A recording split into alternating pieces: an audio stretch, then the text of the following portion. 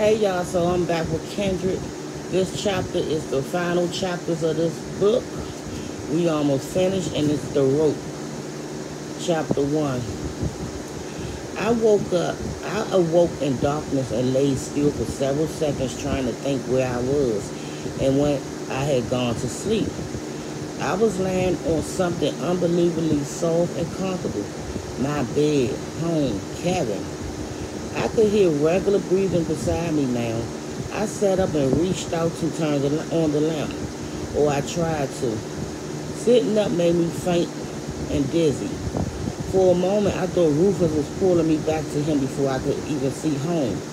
Then I became aware that my wrists were bandaged and throbbing, and I remembered what I had done.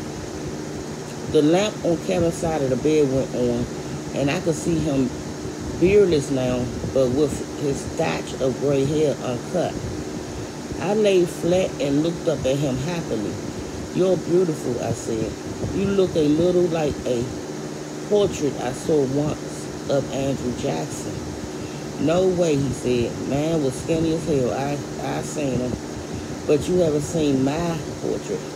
"Why the hell did you cut your wrist? You could have bled to death, or did you cut them yourself?" "Yes, it got me home.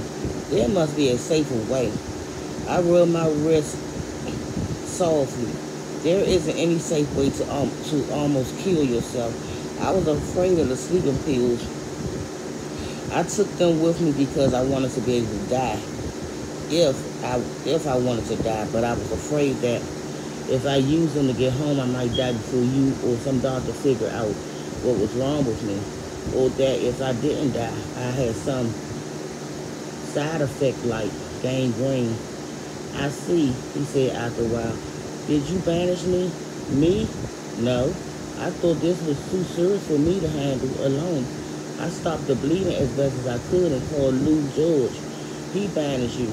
Louis George was a doctor friend that Kevin had met through his writing. Kevin had interviewed George for an article once, and the two had taken a liking to each other. They wound up doing a non-fiction book together. "Lou said you managed to miss the main arteries in both arms," Kevin told me. "Said you didn't do much more than scratch yourself. With all that blood, it wasn't that much. You were probably too frightened to cut as deeply as you could have." I sighed. "Well, I guess I'm glad I didn't do much damage as long as I got home." "How would you feel about seeing a psychiatrist?" "Saying are you kidding?" "I am, but Lou wasn't. He say if you're doing things like this, you need help." "Oh God, do I have to? The lies I have to invent?" "No, this time you probably won't have to. Lou is a friend. You do it again though, and well, you could be locked up for psychiatric treatment, whether you like it or not. The Lord tries to protect people like you from themselves." I found myself laughing, almost crying. I put my head on his shoulder and wondered whether a little time and sort. Hold up. I found myself laughing, almost crying. I put my head on his shoulder and wondered whether a little time in some sort of mental institution would be worse than several months of slavery. I doubted it. "How long was I gone this time?" I asked you. "About 3 hours. How long it was for you?" 8 months. 8. He put his arm over me, holding me. "No wonder you cut your wrist. Hagar has been born, has she?" There was a silence for a moment. Then, "What's that's going to mean?" I twisted uncomfortably and by accident put pressure on one of my wrists. The sudden pain made me gasp. "Be careful," he said. "Treat yourself gentle for a change.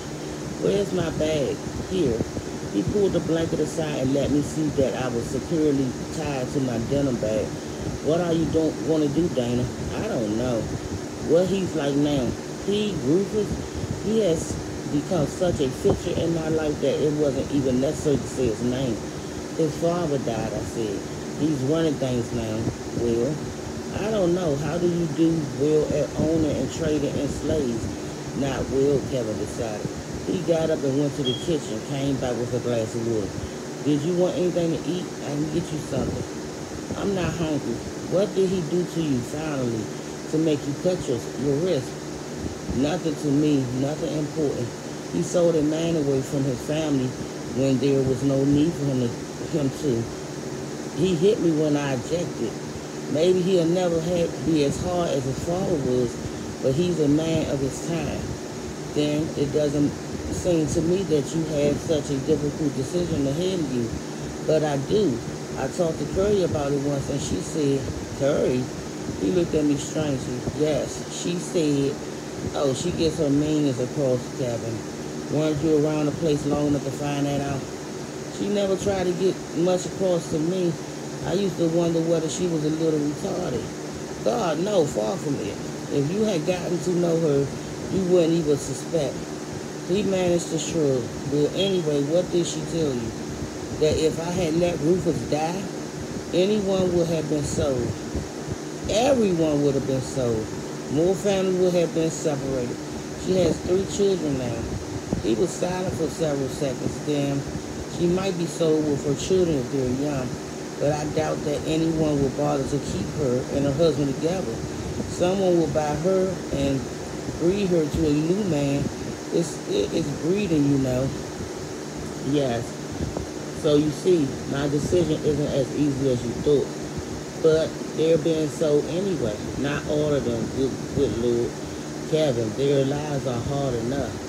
What about your life? It's better than anything most of them will ever know. It may not be as he get older. I sat up trying to ignore my own weakness. Kevin, tell me what you want me to do. He looked away and said nothing. I gave him several seconds, but he kept silent. It's real now, isn't it? I said softly. We talked about it before. God knows how long ago, but somehow it was abstract and now. Kevin, if you can't even say it, how can you expect me to do it? So y'all, I will be back with chapter 2 of The Rope. And y'all have a good weekend. And I'll see y'all on chapter 2. Now my reactions.